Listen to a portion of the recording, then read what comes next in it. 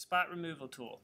Perfect. So spot removal tool is, it's not as sophisticated as what you can do in Photoshop, but in a lot of instances it will do a decent job. And this is something that will take a bit of practice for you. But if you click on this, then you have some controls up here at the top. The first thing is, do you want it to be a clone or a heal tool? A clone tool is really trying to just copy from a source area and like copy it. A heal tool is smarter than that. It has a source area that you're copying content from, but it also tries to blend that content in with the immediate surroundings, so it's supposed to be more sophisticated than a clone. So we're going to start with heal because it normally works better. Then you have a size control, and that's going to control the size of the circle that you see me mousing around. Then you've got, so if I come over here, let me get this up here. If I come over here, I can increase the size. You can see it's getting bigger, or decrease the size. The feather tool, there's two circles that are on my mouse. There's an outer and an inner. The outer one is like a feather range or a gradient from like when the cloning turns on to when it turns off. So it's more simple to illustrate this by. So let's decide that for some reason I do not want this bird here. So I can click on the bird, and then as soon as I click on the bird, it creates two circles. The red circle is what is being cloned out or changed. The green circle is the source area from which it's pulling information. So you can see if you look here that all of a sudden this looks quite similar, like this little tuft of grass and that little tuft of grass is the same. So sometimes this takes some fine tuning. One thing you can do, you come to the end of the circle, you can change the size. So maybe I decide that I don't actually need such a big circle. I can move the circles around. Now remember, I'm just trying to get rid of this bird, so you know, maybe before my size was too big, I can come here and I can just adjust this as need be, very in a live fashion, and then I can move this tool around or this source area around until I feel like it's looking pretty good or it's believable.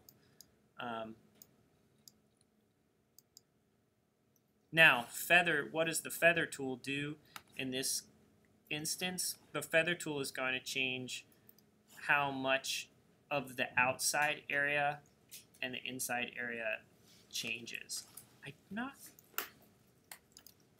So you can see as I change this, can you see how this area is changing in size? Sorry, the perception of what it looks like inside is changing. So when it's more feathered, the edges blend better. And it's a gradient, so imagine like a gradient of it going from being on to not being on, or being fully off. And it's like how much the area is feathered determines how wide that gradient is.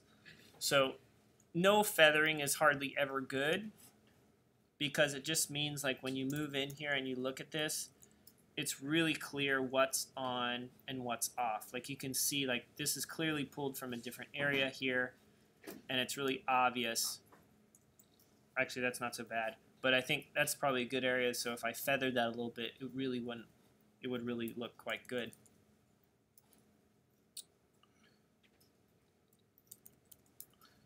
So if I increase this a bit, maybe to 50%,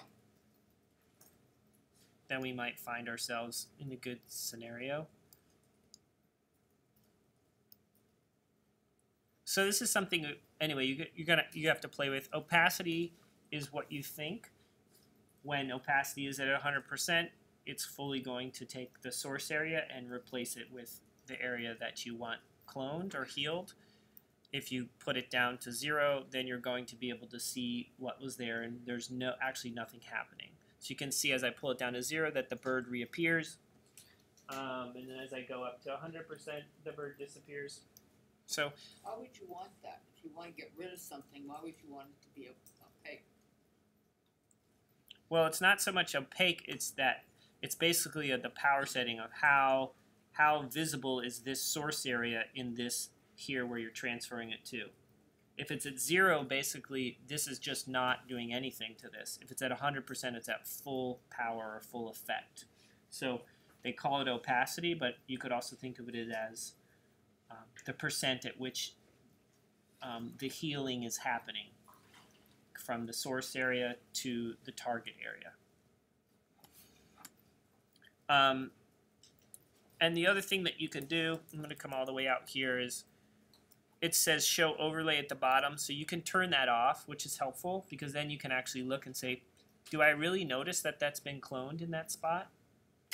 You can also clone on top of another clone. Well, can you do that? Let's see. I think you can clone on top of another clone. So you could take, well, that's a little bit big. Command undo, Command Z to, sorry, Command Z works as undo command, by the way. I can't quite overlap on top of this.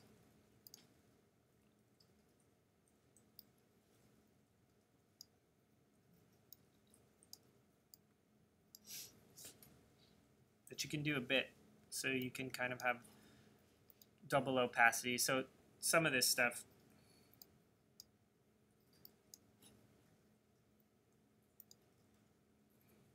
I find this not nearly as controllable as Photoshop, and we'll talk about cloning in Photoshop eventually. But this is a tool that, at least in Adobe Camera Raw, it's here. It's pretty easy to use.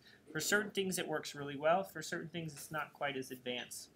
So there's a lot of detail on the grass here, so it can be a little bit more complicated than, say, I just want to clone. I just want to like heal a little like blemish off someone's face, or remove something in a very consistent field of like one texture or one tonality. So